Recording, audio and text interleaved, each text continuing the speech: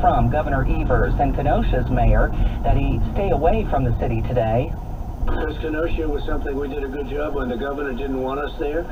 He didn't want the National Guard, as you know. He was very reluctant, but I give him credit because ultimately he said yes, and as soon as he said yes, the problem ended. Now, the president also weighed in on the case against Kyle Rittenhouse. He's the 17-year-old from Illinois who's charged in the murders of 2 protesters in Kenosha last week. That was an interesting situation. You saw the same tape as I saw.